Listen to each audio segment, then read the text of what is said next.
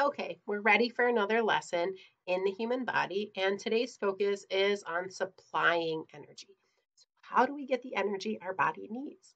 Okay, on a cellular level, we know we need glucose, we know we need oxygen in order for cellular respiration to occur and for ATP or cellular energy to be released. However, how do we get that energy? How do we get that stuff for the cells to be able to use?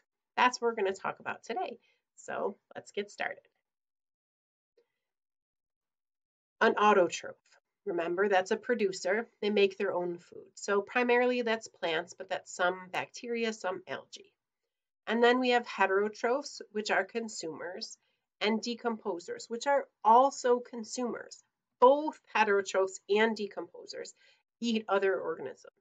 Decomposers are going to decompose them, okay, but they still require another organism to get their energy. And then digestion is the process that breaks down food into smaller usable nutrients. So that's stuff we need in order to survive and get energy.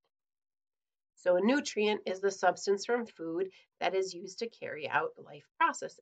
And we have a few categories of nutrients that we're going to cover. The first one being carbohydrates. Carbohydrates are quick energy.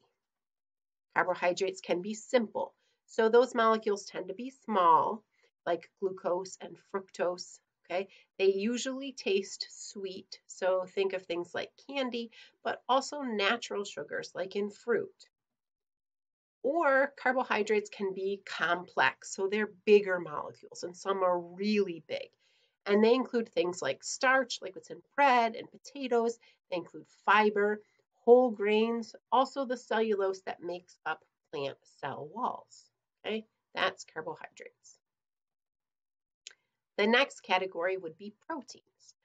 Proteins are responsible for, well, growth and repair are just two of the things, but proteins are responsible for so much inside our body. They really are a vital nutrient. All of these nutrients are. And proteins are made from amino acids.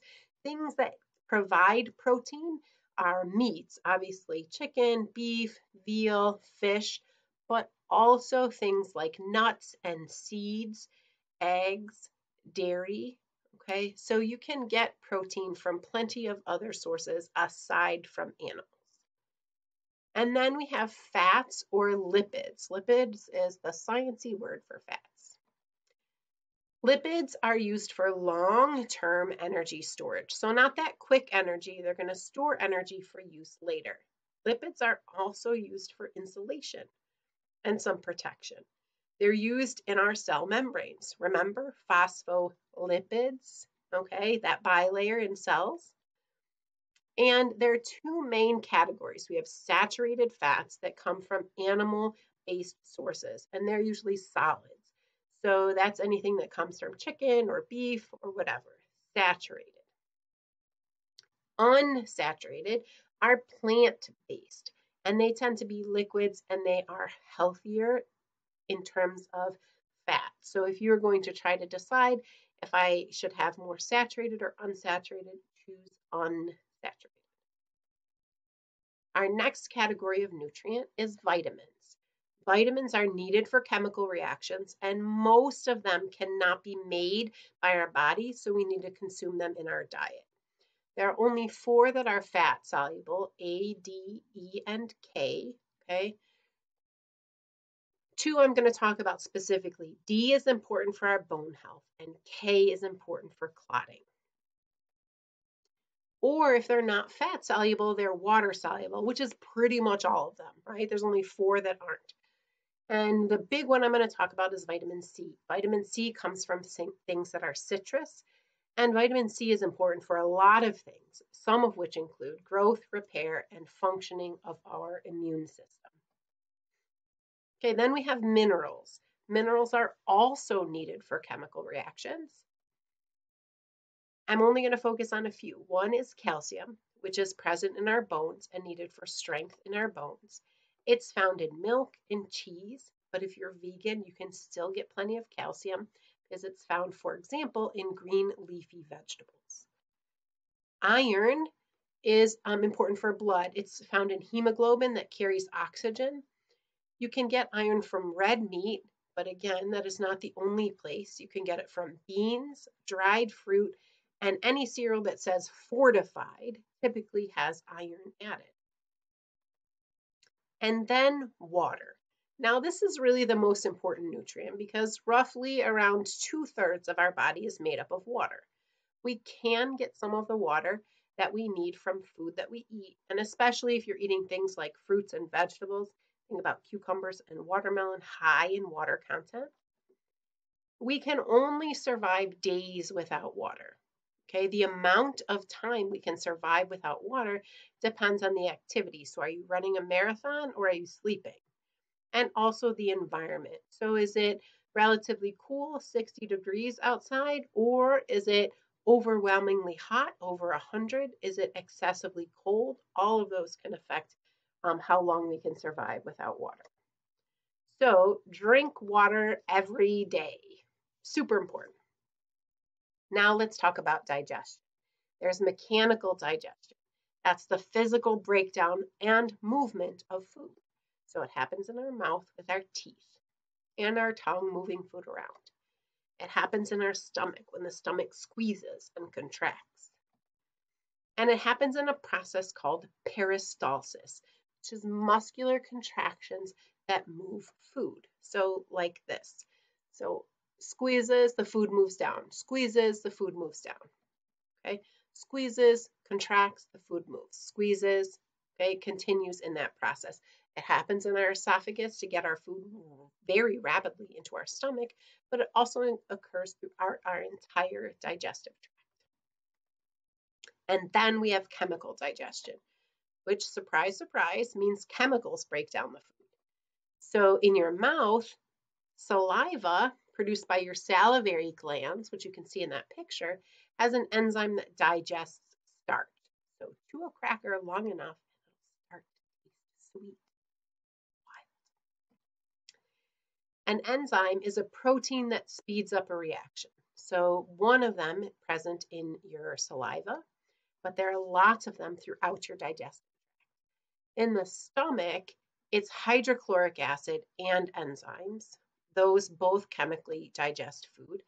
And then in the small intestine, where most of your chemical digestion occurs, there are lots of enzymes and that are sent from two primary organs, the liver and the pancreas. Okay, so here you can see the main organs of the digestive system as food moves through.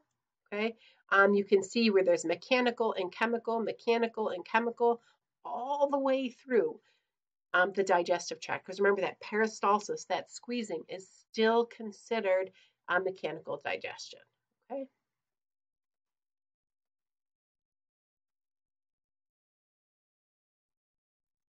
Okay, in class, we would watch this video. I'll put a link in the description, so check it out if you want to watch it. All right, let's talk about the liver. The liver produces bile, which breaks down fat. Bile is released into the small intestine, and bile is stored in a little organ called the gallbladder. And you can see in this picture how close they are to each other. Then we have the pancreas, and look how close the pancreas right here. Okay, here's the stomach, here's the gallbladder, so that means the liver would be right here. It produces trypsin, which breaks down protein. It also makes insulin, which regulates our blood sugar. And in type 1 diabetes, you do not produce enough insulin. Okay. Then we move to the small intestine. The small intestine is where most chemical digestion occurs. It has enzymes sent to it from both the liver and the pancreas.